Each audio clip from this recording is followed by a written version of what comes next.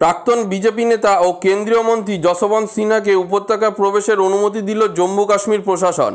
৩৭০ ধারা বিলোপের প্রায় ৩.৫ মাস পরে যশবন্ত সিনহাকে কাশ্মীরে প্রবেশের অনুমতি দেওয়া হলো। সুশীল সমাজের 4 প্রতিনিধিকে সঙ্গে নিয়ে শ্রীনগর যাচ্ছে প্রাক্তন বিজেপি নেতা। এরা হলেন সাংবাদিক ভারত ভূষণ, প্রাক্তন আমলা ওয়াজাহাত হাবিবুল্লাহ, সমাজকর্মী কপিল কাক ও সুশোভ ব্রাভে। কেন্দ্রের নির্দেশেই এরা উপত্যকায় যাচ্ছেন। ৩৭০ ধারা বিলোপের পর গোটা কাশ্মীর যে কমিউনিকেশন ব্লকের মধ্য দিয়ে গিয়েছে, এমনকি এখনও সেখানে আংশিকভাবে কারফিউ বলবৎ আছে। বহু জায়গায় মোবাইল ফোন কাজ করছে না, ইন্টারনেট তো নেই বললেই চলে। যখন যোগাযোগ সম্পূর্ণ বন্ধ ছিল তখন সাধারণ উপত্যকাবাসী ঠিক কিভাবে কাটিয়েছেন তার মূল্যায়ন করাই বিদ্বজ্জনের কাজ। মূলত বিদ্বজ্জনের উপস্থিতিতেই উপত্যকা থেকে কমিউনিকেশন ব্লকেট পুরোপুরি উঠে যাবে।